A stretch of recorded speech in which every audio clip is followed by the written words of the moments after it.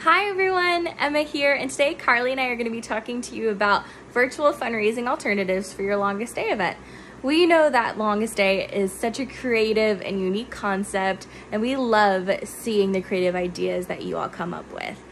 And we know because of COVID that some of your longest day events might not look the same as past years, and that's okay, because the great thing about the longest day is that it's flexible. You get to choose what you want to do, when you want to do it, who you want to invite, how you want to fundraise.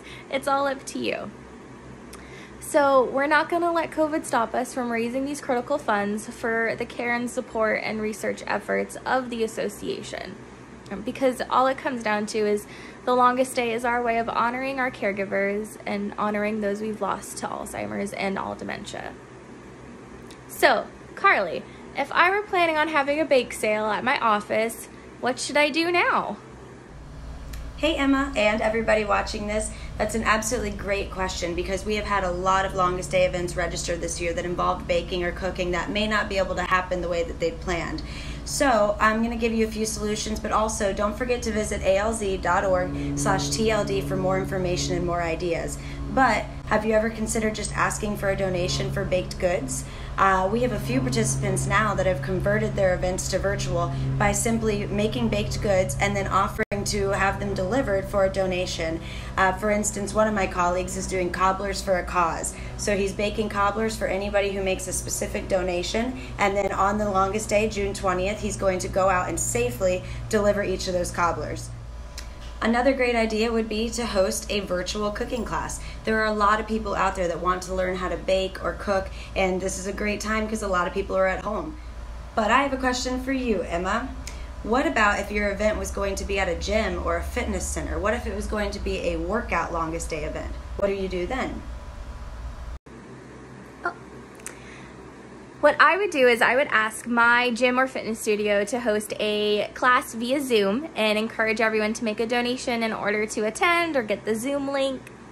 Or you could start a workout challenge with your friends and family and say that for every $1 you receive as a donation, you'll do 1 push-up on the longest day.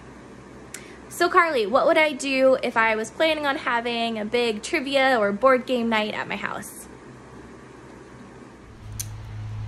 Okay, so virtual trivia and game night. I know that me personally, I went to trivia every Wednesday with a group of my friends, so I was very sad when I could no longer do that. However, the company who ran our trivia kind of continued to keep going virtually. So they hosted theirs through Zoom, which you can do as well.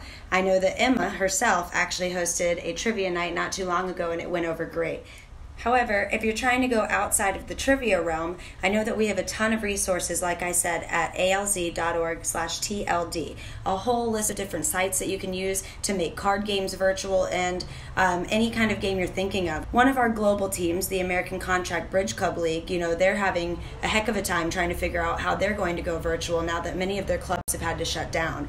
But there's websites listed at alz.org/TLD on how to play virtual bridge and virtual really any card game, any game you can think of. So I highly suggest you look online because there are tons of resources. All right, Emma, one more question for you. If I'm a crafty person or an artist, or maybe I was planning to host an art gallery or an art auction, what will I do now to go virtual? What I would do is I would take my artwork or my crafts and put them up on Facebook and ask for a donation in exchange for the item or do some sort of silent auction.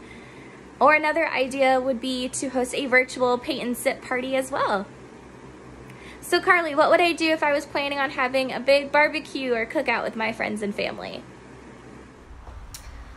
Well, Emma, that's a really important one because a lot of longest day events were planning to be somewhat of a gathering, whether it be a happy hour or a party or a barbecue. One thing I can say is that you can still do a karaoke night or a happy hour or even a talent show for the longest day. You just may have to do it a little bit virtual. And another great solution would be that Netflix has a new option, Netflix Party, where you can watch movies with others. Maybe consider doing a movie night and having people make a donation of maybe the same amount of money they would have spent had they gone to the movie theater. So in closing on today's Steps to Solstice, I just want to say don't forget to tune in tomorrow. Tomorrow is going to be a little bit about where the money goes. You're actually going to just see a blog post from our programs team. I encourage you to get on and read it. And also thank you again for tuning in this week. We've got a couple more days left of our Steps to Solstice, and we're really, really excited for the upcoming longest day. See you tomorrow, the next day, and on June 20th. Bye, everyone.